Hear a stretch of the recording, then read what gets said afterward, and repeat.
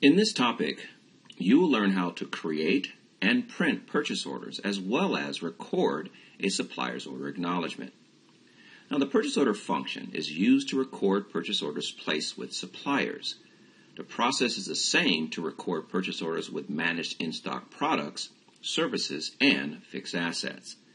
Now, the creation of a purchase order allows you to send a purchase order to the supplier, generate a stock in progress report, and prepare for the receipt of stock products or the performance of the services. Now, purchase orders can be created via manual direct order entry, also taking into account requirements initiated within the system procurement suggestions and the purchase requests. Now, the purchase flow requires 3 types of records defined in common data, and that would be suppliers, products, and price lists. Now let's go through the process of creating a purchase order. To do that, we go to the purchasing module, we go to the orders block, and the orders function. The first thing you select is the entry transaction or the data entry screen that can be customized, and we'll select all to give us all the options available to us. Now the screen is open up. You can see all the orders on the left side, which is the left list, and we see the order that it's on. To create a brand new order, you click New to create. The first thing you enter is the receiving site. The order field is the document number field is automatically generated on creation. And then the order date. The next thing is the supplier. You can enter the supplier ID if you know it, or you can do the selection window and enter the supplier that way. Supplier comes up and you can select it. Once selecting the supplier, all the defaults from the supplier record comes in. On the management tab, you can see the bill by supplier, who's going to be billed. The corp is actually the address field. You can change the address field according to the addresses from the supplier record as well. The currency actually defaults from the supplier record, the pay to, and also that address. Also the payment terms that you set up with the supplier. The invoicing site as well that you can change. Settlement discount, the buyer, also the carrier that you can select. Also you can see the delivery mode that's actually being used, which is ground. You can see the analytical area where you can select reporting units down here below, and the status of every single step with the supplier, including if there's a signature that process is actually in place, whether it's been printed, closed, received, and also invoice for the product. The next thing you do, of course, is enter the lines. You can enter lines in the product ID, or you can enter even the description. You can enter this in the grid mode, or you can select the pop-up view mode to enter your product. To enter the product, you can enter the product ID, and then we tab through. As you can see, it says this product is the object of a contract order, which says you have an agreement with the supplier to purchase a certain amount of product over a period of time. So this would be part of that contract. We go to the receiving site that you can actually modify if necessary. Also the address and a location reference where you can enter a free-form field where I can enter information in that field as well. The unit of measure actually comes from the product record. The amount ordered quantity, which is required, so we enter the amount in here. If it was associated with a project, we can enter the project ID. The expected delivery date is automatically calculated based on lead time. And the gross price, that can be modified. Of course, you have to be authorized to do so.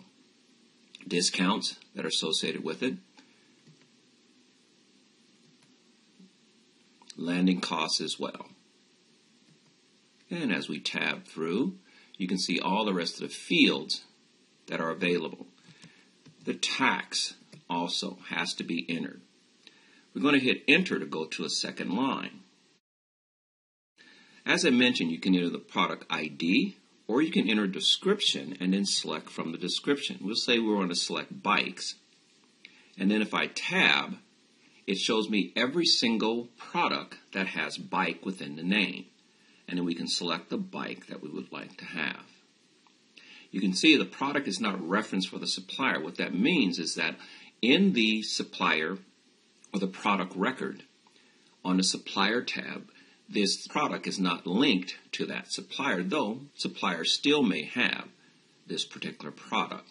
You click OK and then continue. And once again, you do have to enter in the quantity. Next, we create.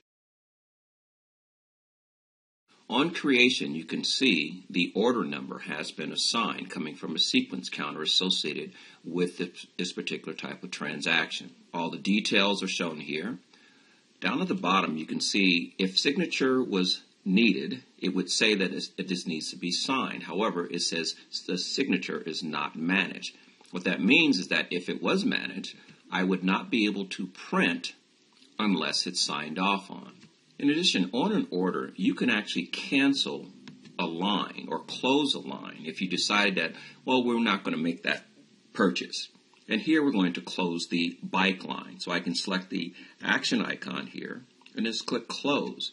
It'll prompt me to let me know that, oh, you're not going to receive this particular product. So yes, let's go ahead and close it. Now let's go ahead and print our purchase order. To do that, let's go ahead and resave it first. And now go ahead and print, and then select record.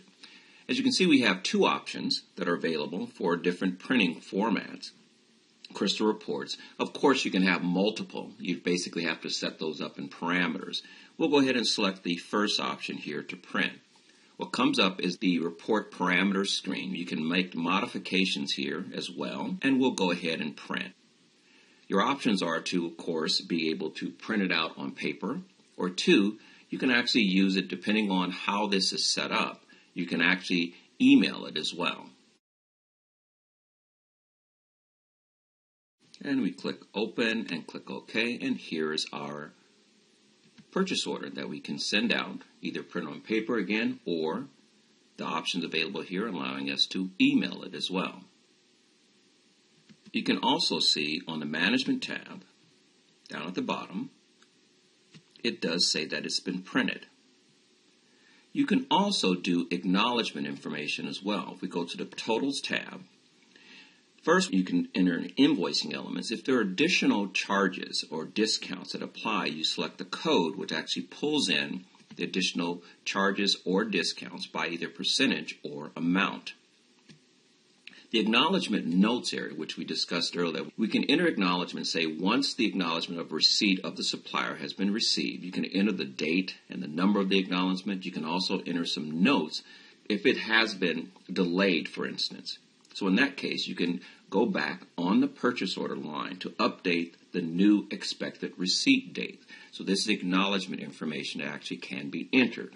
Additional areas of interest on the right panel, you can see the signature process or history that you can see. You can add text to the header or the footer.